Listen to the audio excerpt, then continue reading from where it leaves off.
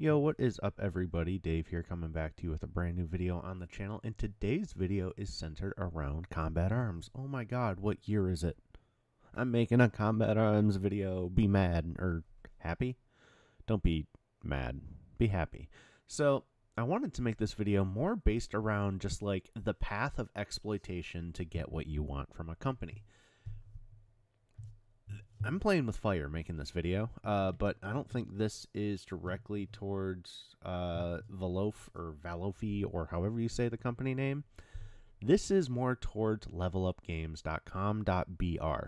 So specifically the Brazilian version of Combat Arms. And I wanted to make an example of my thought process when I'm trying to dig around and find files that I want pertaining to a video game. This is actually kind of the process of how a lot of basic leaks happen. And it's a ton of fun, honestly, messing around with this style of stuff. You just kind of need to know what tools to use. You need to know what to do and what to dig around and what's important, what isn't. And that's kind of what I'm going to go over here. So the very first thing I'm going to go over here is subdomainfinder.c99.nl. Very useful website. What this web page does is it finds what's called a subdomain. Now, obviously, y'all know about regular web domains, google.com. What a lot of people don't realize is on a website, you can have subdomains that link to other places to kind of hide what the actual link is. So, for example, you can do store.google.com, and it takes you to the Google Web Store for like Google Pixels and stuff like that. You can also do, I think, like mail.google.com, and that's Gmail. But basically, that's how a subdomain works. And you can honestly have an infinite possibility of subdomains to a point. You can do something.something.something.something.something.yourdomain.com, for example. So the subdomain finders are very helpful in that sense. There's a couple good ones on GitHub as well if you'd rather use one in Python. That's kind of like a custom one that does it more in a brute force sense. But realistically, what this one does is it's kind of similar to archive.org, where it's checking the website and basically archiving the subdomains, which is very useful. I have a love of Combat Arms.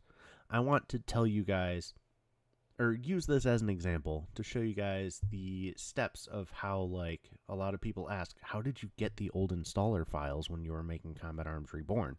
I know, I just said the forbidden project name. Oh no. Anyway, I miss Reborn. Anyway,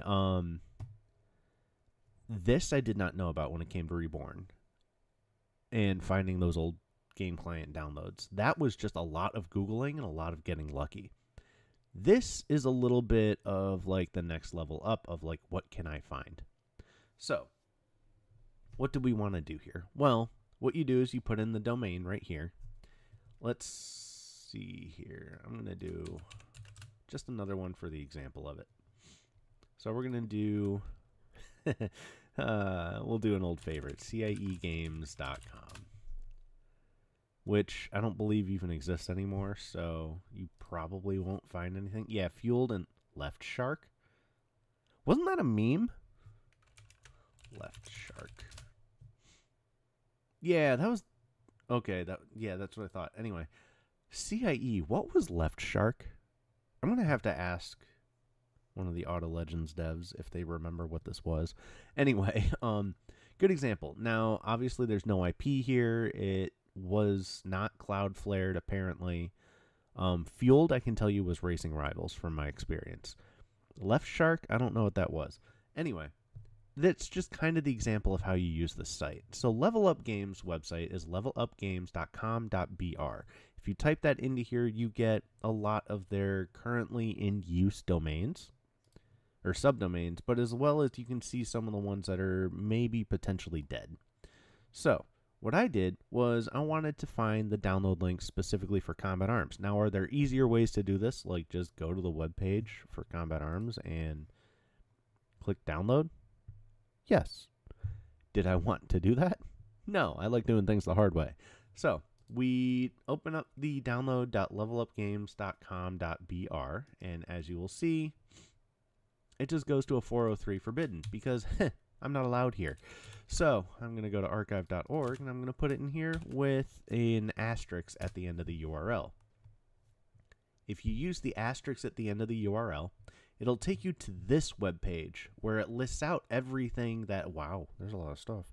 It'll list out everything that's here that archive.org has already archived. And you can search, you know, how old do you want to search? Do you want to search like their really old stuff, or do you want most recent stuff? You can basically search, you can do like file types of exe or .zip or whatever. Archive.org is insanely helpful, insanely useful. There's nothing here that, you know, is it dangerous at times? Yes, 100%. I will admit it. But as you can see, like here's the Combat Arms setup file for that specific version. Not found. Probably because the download links don't exist anymore for that BR. But as you can see, you know, you can try to get the different versions, basically. Now, I find it very surprising that there is a double slash. Now, here's the thing. Maybe the direct link doesn't work anymore. If you open this up, archive.org archived it. You gotta love archive.org sometimes. And the other nice thing, too, is you can do, like, Combat Arms slash. And it'll only give you the results for Combat Arms. I wonder if any of these torrents actually still have seeders. That's funny that those are here. Anyway, so that's the Combat Arms installers. But what if, for example, instead of these files, you get something that's a .application? I made a video a couple years ago. I think I have it unlisted now because it was kind of riding the line of, is that company going to come after me for this? Since Level Up is not using this file anymore, as far as it looks like, I don't think there's a problem with me showing this off. So a .application file is just a fancy script file, if you will, that they used to use for Combat Arms stuff. So as you can see, in this folder, I have combatarms.exe, I have .application, and then the temp folder. Why do I have a temp folder? Because when this is running, it downloads stuff to your temp folder, which I have right here. And it usually saves it in a deployment folder of some sort. Some companies will change the name of the file. As you can see, there's nothing in here right now. If I run this application file, connects to the internet, it runs this installer file. I'm surprised it didn't download anything, to be honest. Oh, it's because I already did it once, so it probably has the stuff somewhere else on my computer now that I think about it. I just gotta find Level Up. Hey, look, I'm a pirate, Skid Row. Actually, do I have everything on this computer? I do not have everything on this computer. Give me 1 second. I'll find the files for you. Alright, I found it. It was in the program data folder. So, what is in this Level Up downloader folder? Well, there's a bunch of datas and persistables that are no longer here. That's where it's supposed to be. Gotta love how this crap works. But generally, what you can do is there's a tool called Fiddler. And what Fiddler does is it allows you to basically watch the network connections to a server. So if I run this, it connects, well, it tries to connect, and then it gets an error upon trying to connect and can't actually download anything because this file doesn't exist anymore. So realistically, I can't do anything with this installer file. But here's what's interesting about application files. I can just open this up in Notepad. Look, .application is literally just text files. And then you can see the URL here specifically for the downloader. You can see the different version numbers here. If you take this URL, go to wherever my little heart desires. Let's say,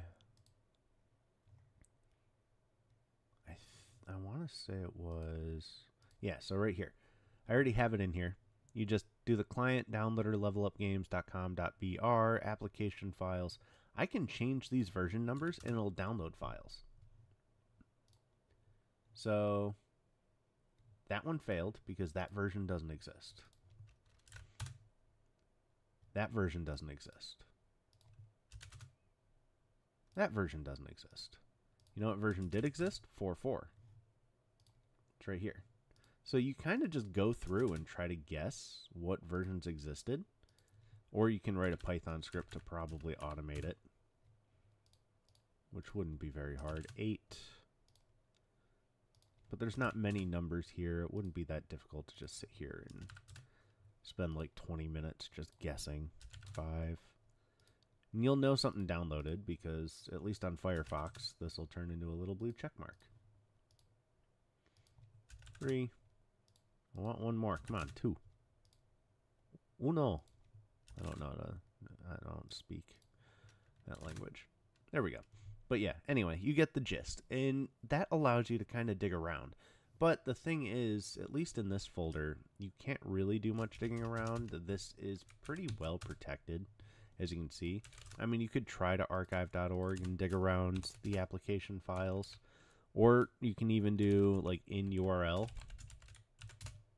and see if Google has anything, but it doesn't. So, as you can see, it only has... Oh, okay, there's more numbers than I thought. There's a 29. Thanks, buddies. Anyway, but yeah, you get the gist of it. And then from there, you just see if you can find your files that you're really interested in and go from there. But, you know, so that's how I ended up grabbing, you know, at least some of this stuff. None of this is all that useful, but at least it's a step in the right direction of me maybe finding old installer versions for the .br version of the game or something like that.